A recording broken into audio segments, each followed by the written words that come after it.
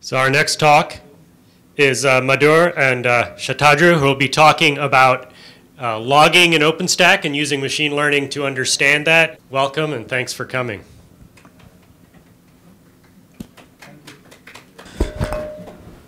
Hello everyone. I'm Madhur Gupta and Shatadru is my colleague over here.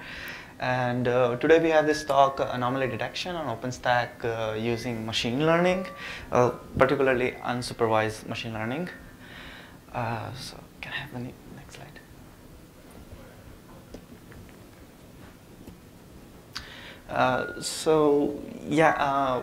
We are technical support engineers, so we are usually those guys when you log a case and you need assistance to fix your issues. So we are the one who take over the remote session or communicate with the guys over tickets to help you resolve your issues on OpenStack or any other L products. So I'm working in EMEA office in Brno, and here for Shatadru. Yeah, hi, I'm Shatadru. So I'm working in OpenStack team in India, and I work as a senior technical support engineer over there, and we kind of work closely with customers, consultants, and technical account managers, solution architects to get OpenStack deployed and provide solutions. So we'll move it. Next slides. So what are we going to talk about today? So we're going to talk about a particular a situation with OpenStack where it generates too much logs, okay, and at really lightning speed you have tremendous amount of logs, especially in huge production environments. So how do you, if you want to use that data, ingest that data, and somehow find anomalies in that data? You might have many services running in your instances, also your OpenStack services running. You have to somehow keep track on the data which is coming at the same time in real time and find anomalies in that data.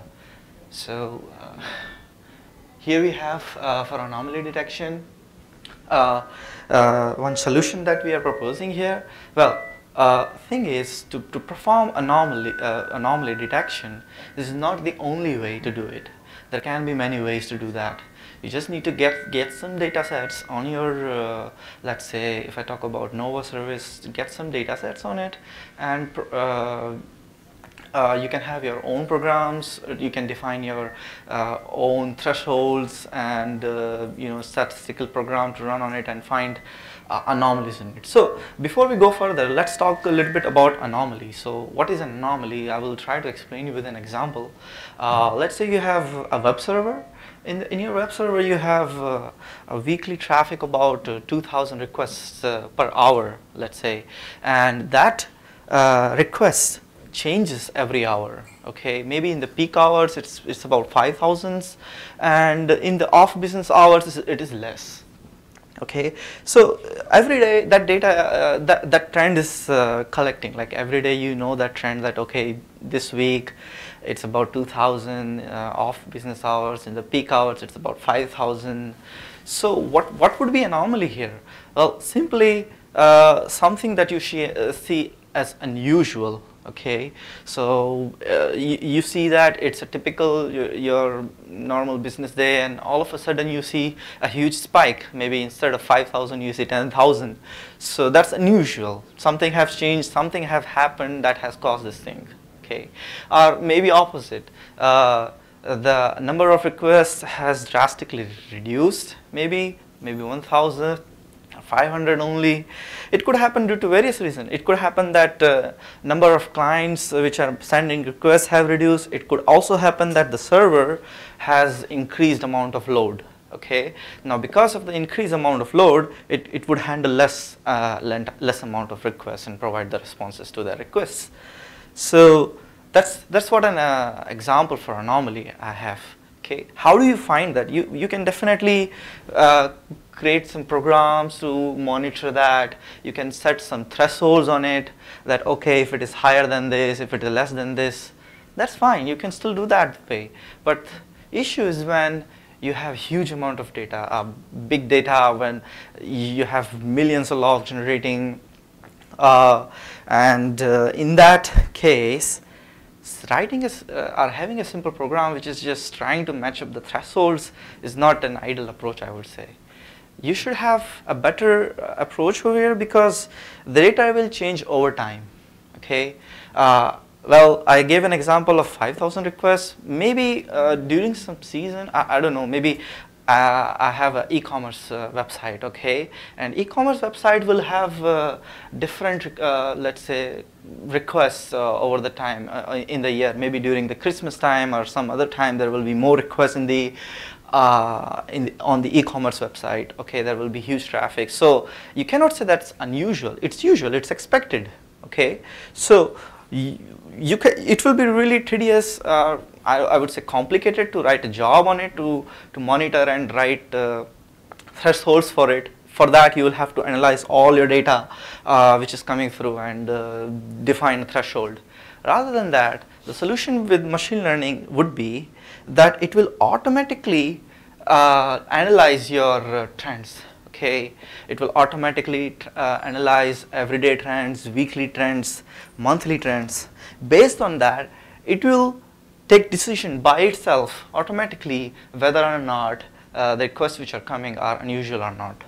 Okay, so for further, well, this is what we are using for this for the solution, but this is not the only way. You can of course have your own program to have unsupervised machine learning, but since in open source community there are already tools which have made this job easier, so we are kind of demonstrating how you could actually achieve them. So we have here OpenStack, which is generating the big amount of data on which you need to perform and analyze quickly on the real time your data. Okay, and so we are using ElkStack, which is where we are ingesting all the logs from OpenStack, and on top of that there is additional feature on Elk that is through XPack, one of the additional services through machine learning, which will be performed on the data collected from OpenStack and will give you the analysis and reports and also alerts on your emails whenever the anomaly happens. Okay, so I'll be talking about more specific issues with OpenStack. So if you have used OpenStack, you would be knowing that it generates huge amount of logs, right? And it has different components: Nova, Cinder, Glance, for different things, and all of the components have different sub-components, right? For example, if Nova, it has Nova API, Nova Scheduler, Nova Conductor, and in newer version it has Nova Placement. So lots of different sub-components, right? And if you check, how many log files basically OpenStack is generating, you would probably find out, based on what are the services you have enabled, you would find probably 100 to 150 log files, right? So how do you know, if something is unusual that had happened? What do I mean unusual? In perspective of OpenStack, maybe earlier you were, spawning an instance, it was taking about 1 minute time, and now it is taking maybe 5 minutes, and that's a problem if we are in production and our customers are kind of trying to spawn instances from a service-based portal or something like that, and it's taking much time, and that is kind of hampering the production, right? So but it's very difficult. Which log would you check, right? I mean, if some problem happens, then you have to go back and check what's wrong, but how do you know beforehand what's kind of going wrong? So this is the amount of log files in one particular OpenStack deployment, that is like normal 3 controller 2 compute kind of deployment. In each system you will have like 150 logs, and then if you have multi-site deployments, you are kind of screwed. Too much logs, and it's very difficult to monitor the log files. Even if you have a nice dashboard that shows number of errors, it's kind of difficult to keep track of everything that's happening, right? So how do we detect something that is unusual, right? So we have kind of ELK stack at our rescue. So I will just talk about a little bit about the specific components. First is Elasticsearch. It's basically an API-based search engine that will kind of ingest all your data, and so it's super flexible, super stable, that you can use, and it can work with TBs of and even petabytes of data, and it can index your unstructured logs. Basically, you have to push the unstructured OpenStack logs in a structured format. We will talk about it in a bit later. And once we do that, it will have a proper structured data, and you can perform indexing and stuff.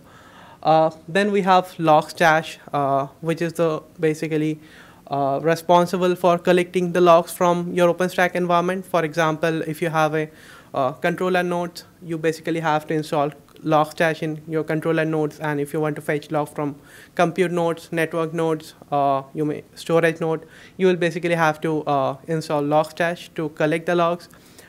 You can have something else also, like you can have different kinds of beats, like file beat, journal beat. So those are like smaller kind of components which you can use to gather the logs from the client systems. You also have a thing called Fluentd. If you're using RHEL-based deployment, Red Hat is kind of shipping Fluentd as a client. But in this case, we will be talking more about Logstash. Another thing, we have Kibana. So now we have logs that has been collected by Logstash, and we have all our data properly structured and indexed inside Elasticsearch. Right, that is running somewhere outside the OpenStack environment in a separate system, right? But how do we kind of view this data? This is basically an API-based thing, right? It's very difficult to visualize the data. So for that, we have Kibana in Rescue. It will show your data in a very nice format, and you will be able to see the machine learning component in the Kibana itself. So okay. Yeah. So we are a little bit tight on the time. We have just 5 minutes more left for this talk, and the rest of the time will be for question answer. We will try to stretch up. We will not be able to show you in this time to how to you deploy Elk Stack on your servers, but we will skipping up that part and show you how you can actually forward your logs from your OpenStack instances, and I'll show you also an example that usually the logs you have are in unstructured formats. They are just text files, and how do you convert them into JSON format and put tags along with the specific fields in your data, and forward it into your Elasticsearch. So we'll be directly continuing to the demonstration now. So for our purpose, what we did, we deployed a kind of Red Hat OpenStack platform-based deployment of OpenStack. It has a 3 controller and 2 compute kind of deployment, right? And we needed to deploy Anomaly. So for that, we kind of what we basically did, we were collecting the logs, and then we basically run some 10-20 DD processes, DD F0 and to DevNull to kind of do a CPU usage spike and high load average, and for our demonstration purpose, to understand how accurately this ELK stack is basically finding the anomaly, right? And yeah, we will directly jump into the demo.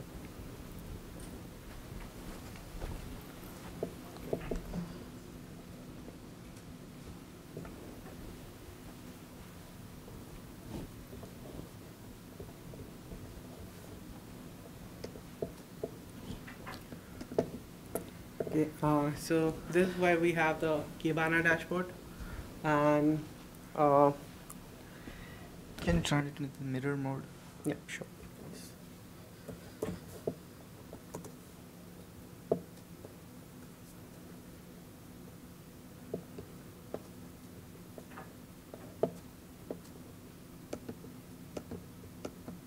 Nice. Yeah.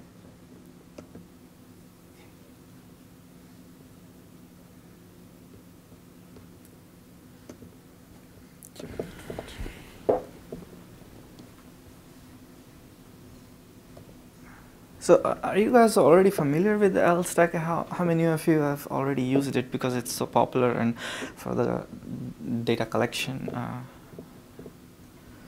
So here on the screen, is it visible to everyone? Should I zoom in it? Zoom it in. Yeah.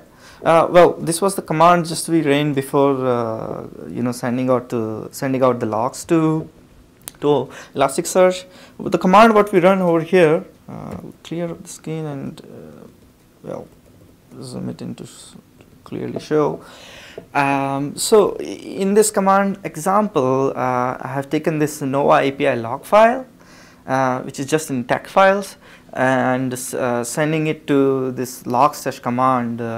Well, you can obviously run the logstash as a service in the background, and it will periodically collect your log files in the runtime. But just for the demonstration, we have used the one command over here, which will collect this log file and convert into JSON format. So it has already been done, and which the output you can see, it has made this log file into structured data.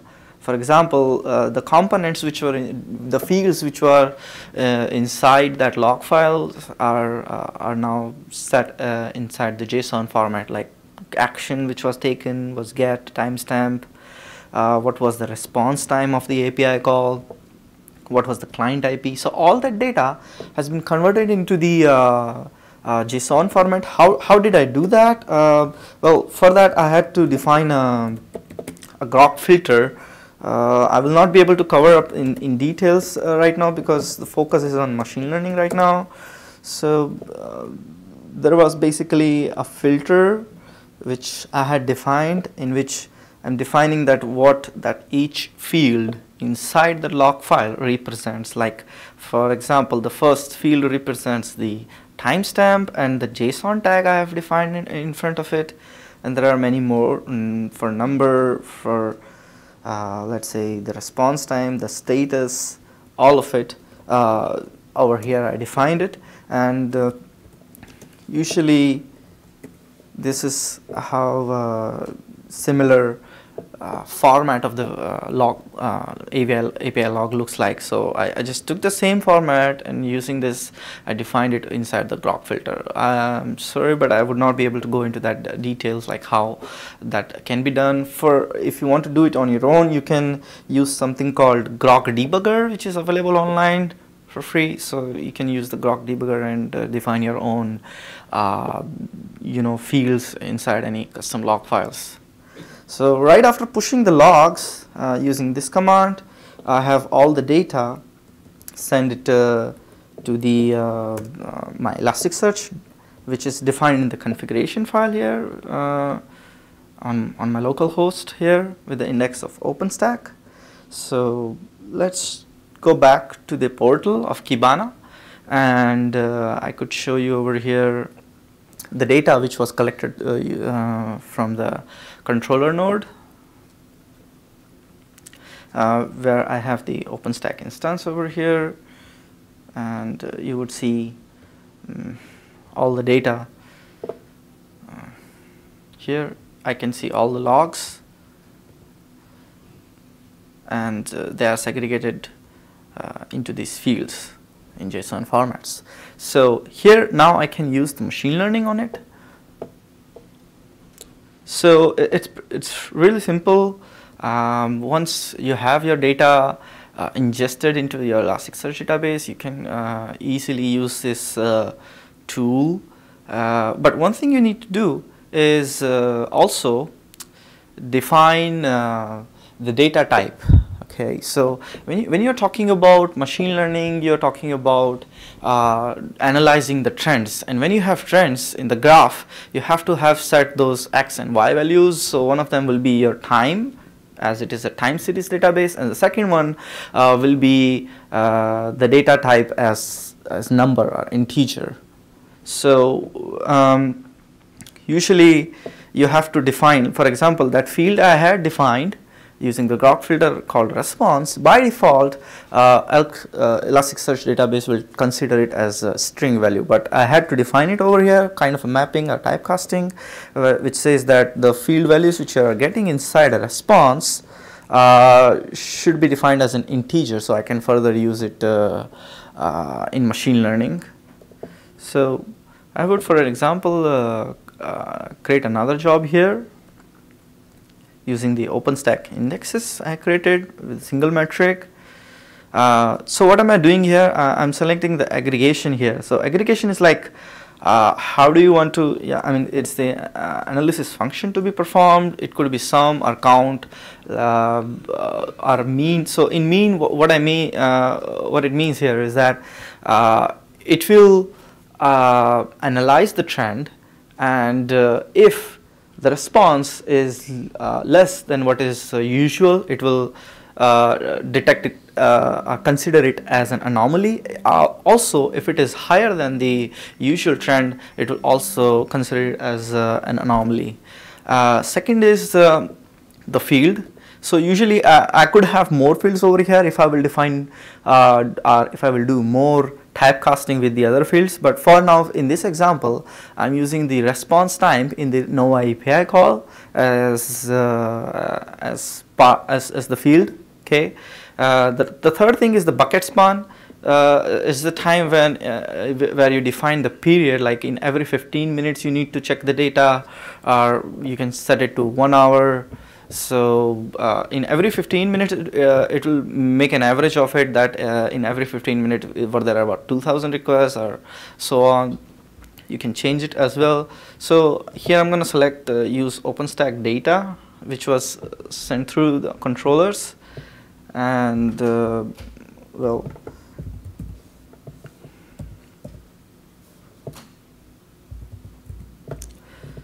here I'm just putting the name on the job, and I can leave the job, the description and groups over here, and let's validate if everything is okay. Bucket span is also fine, time range is good.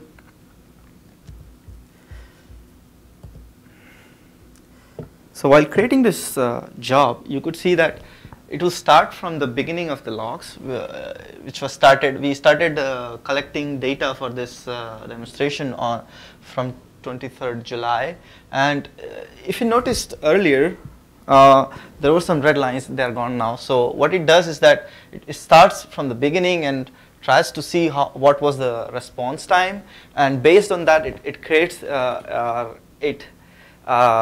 creates a typical response time from it. Okay, in the beginning maybe the response time was less, and based on that, using the same trend, it sees that if there was some unusual activities in that.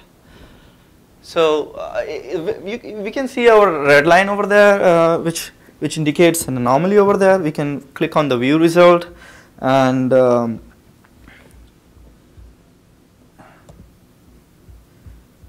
so this is the full graph. So in this full graph, we have also they have like sorted all the data by the. So it has sorted all the data based on the highest severity. Highest severity defines like the actual anomaly, and the rest of them are like little bit different than the usual data, but not so much. But the red color which you see over there is the actual anomaly you see. So if I click over there, I could see the details about it. It basically assigns a anomaly score to it from 0 to 100, and I could see the more information about it, like what happened in that time. So you could see over here the field name response in this. Well, you could usually see a typical response time, which is like about 0.3 seconds. Okay, but anomaly happened when the response time was different than the usual typical time. So what's machine learning doing over here for us is that it's finding that typical response time for you. Well, also not just that, it is changing. Also, it's let's say evolving by the time. When you let's say in 1 year the data is something different, and after 3 months suddenly the number of customer increases, the number of instances increases, so the data and the usual response time will also differ. So it learns by the time also, it evolves itself based on your provided data, and so machine learning is helping us to find the typical response time without defining a specific threshold over here, and it will change by itself. So whenever that happens, it will give you the timestamp and every other thing. You can use that data and maybe have multiple jobs running. Okay, so when you can have this job with the API response time, you can have multiple other jobs maybe with the CPU metric. Okay, so whenever there is something unusual in your CPU metrics, the load average is different or something, so it will also generate an alarm. There are further more possibilities that whenever anomaly detects, it will send you alerts on your email, create a ticket to your response team, which can take further actions. So so I will talk something about why we basically took response time here, right? So if you OpenStack has a kind of architecture where you have different APIs, right? And they basically talk to each other using API calls. For example, when Nova talks to Cinder, they will do a API call, right? So basically, kind of trying to find something unusual in this particular instance, we are basically taking the response time it take for an API call to respond, right, after it gets a GET request. So this is where we are kind of focusing, and basically what we did, basically what machine learning here will do for you, you will not have to define any rule, you will not have to define any threshold. Basically it will kind of create a mathematical model, and it will have a probability on what should be your response time at specific point of time and specific point of day. And if the particular value is either higher or lower based on how you have defined it, it will create an alert. For example, this is the time when we basically ran some DD commands what happened in the controller nodes, and obviously the response time of the API went much higher. So this is why we can see them. There are some other cool stuff that you can do with this machine learning.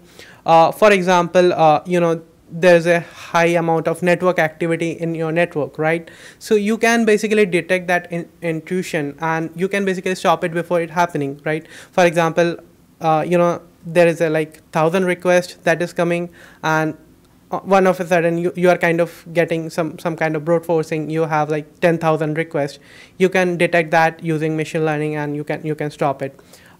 You can even use it for business analytics. For example, you have an e-commerce site that is running, and there is a high amount of increase in kind of unabandoned cart.